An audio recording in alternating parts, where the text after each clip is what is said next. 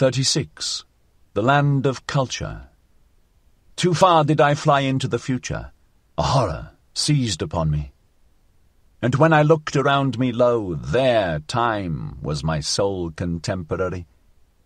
Then did I fly backwards, homewards, and always faster. Thus did I come unto you, ye present-day men, and into the land of culture. Zarathustra was imagining the future when he was talking about the Superman. But he realized that none of his contemporaries are on board with him on these ideas, that they don't understand him.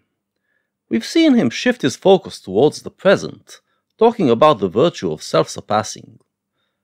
This reconnects him to his own time, and to what he calls the land of culture. That is, modern European society, which regards itself as very civilized and cultured indeed. For the first time brought I an eye to see you, and good desire. Verily with longing in my heart did I come. But how did it turn out with me? Although so alarmed, I had yet to laugh. Never did mine eyes see anything so motley coloured. He came with good intentions to try to become part of contemporary discourse, and see what he can add to the land of culture. But what he saw there made him want to laugh. Just like the sublime ones, which he mocked in the previous chapter, the land of culture brings out his sarcastic side. Why is it so preposterous in his eyes? Because it is motley coloured. I think we can already deduce what he means by that, but he is going to explain it anyway, so let's carry on. I laughed and laughed, while my foot still trembled and my heart as well. Here, forsooth, is the home of all the paint-pots, said I. With 50 patches painted on faces and limbs, so sat ye there, to mine astonishment, ye present-day men. And with 50 mirrors around you, which flattered your play of colours and repeated it. It's the same picture we got in the first part of the book, when Zarathustra was in the city of Pied Cow. Modern culture is motley coloured. It has no clear set of values, as the old nations and tribes had. It is rather an amalgam of values that come from many different cultures. We heard all that already. What is new here is that not only contemporary society is like that, but contemporary people, according to Zarathustra, are also motley coloured. They, too, have no clear set of values to direct their lives. They have many contradictory values, which they employ for every occasion. Verily ye could wear no better masks, ye present-day men, than your own faces. Who could recognize you? Written all over with the characters of the past, and these characters also penciled over with new characters. Thus have ye concealed yourselves well from all decipherers. And though one be a trier of the reins, who still believeth that ye have reins, out of colours ye seem to be baked, and out of glued scraps. All times and people's gaze diverse coloured out of your veils. All customs and beliefs speak diverse coloured out of your gestures. Contemporary people have no authenticity, nothing that can be defined as their real self. They are a construct of the many cultures of the past. Any attempt to try to discover anything more authentic behind the multicolored mask will only reveal more constructs. Is there even anything real left? He who would strip you of veils and wrappers and paints and gestures would just have enough left to scare the crows. Verily, I myself am the scared crow that once saw you naked and without paint, and I flew away when the skeleton ogled at me. Apparently, there is a little bit left that is authentic, but it is so feeble that there's almost nothing there to build on. Zarathustra confesses that his vapidness is the thing that made him want to escape his contemporaries. Rather would I be a day labourer in the netherworld and among the shades of the bygone.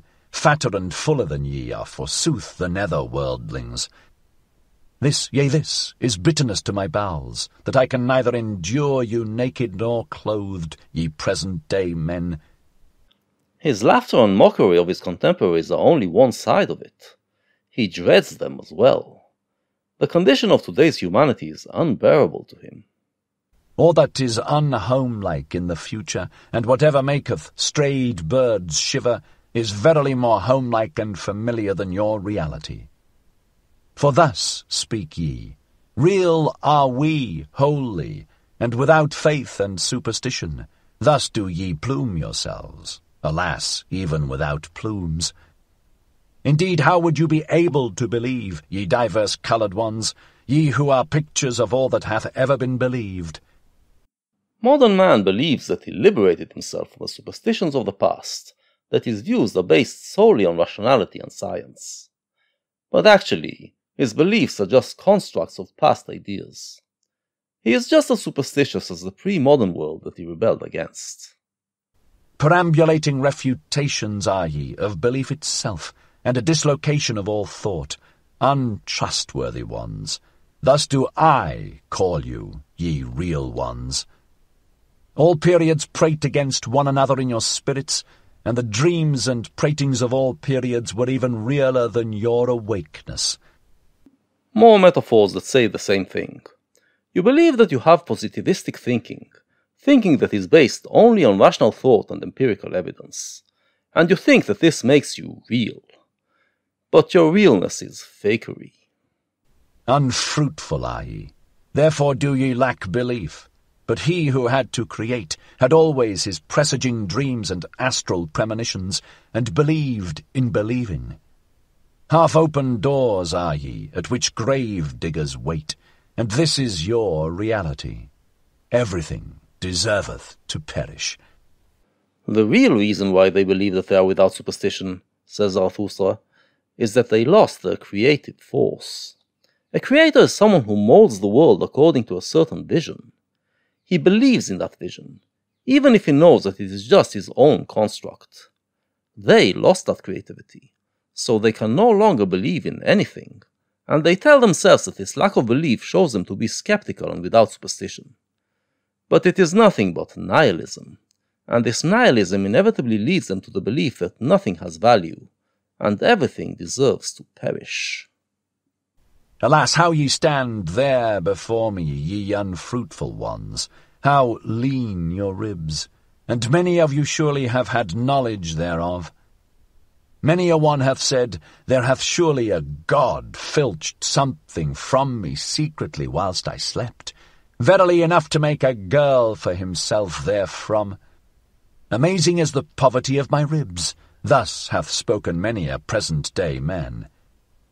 This picks up on his earlier remark that these modern people, once stripped of their multicolored robes, are nothing but skeletons with no real substance to fill them. Some of these people, Zarathustra continues his metaphor, realize that they are skeletons, and that there is something missing. But they don't realize that it is flesh that they are missing, so they think that they are missing one of their ribs, and, echoing the story of Genesis, wonder who stole it from them. The actual reason, we know, is that they lost their creative power.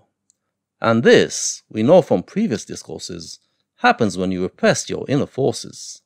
Instead of building on their inner impulses to shape themselves, these contemporaries are just following ideas that they believe come from rational and empirical thought, but are actually just fragments of past ideas.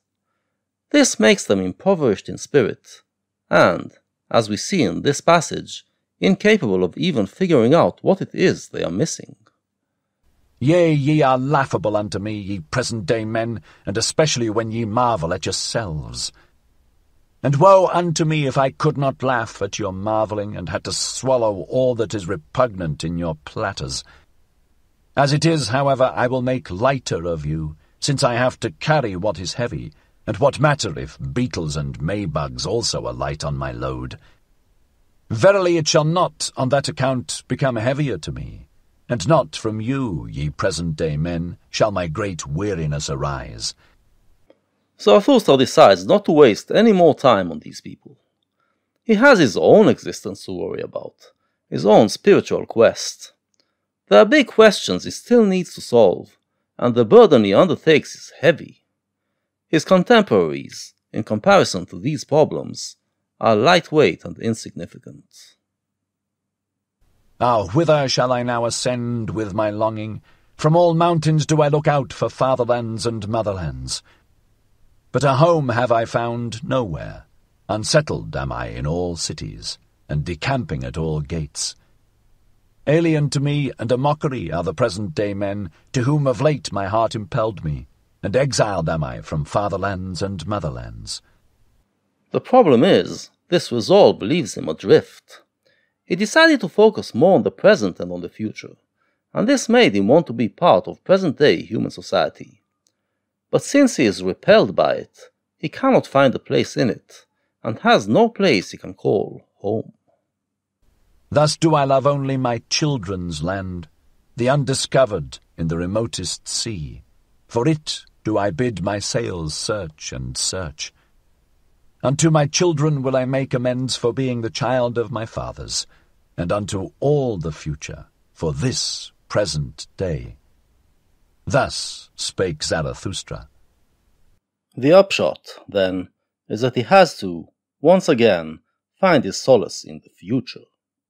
But not in the distant future, as he did when he was philosophizing about a Superman. Now he is more focused on creating spiritual children, those who will think in similar ways to him. We know he has students and companions, but we heard that he started to resent them, because they take from him, but he gets nothing from them. Apparently, none of them reached his spiritual heights, none became a friend he can have true intellectual rivalry with. He still awaits successors who will truly implement his teachings in order to develop their spirit and achieve these heights, and the thought of these children, and the land that they will create together, is the only place where he can currently find his home.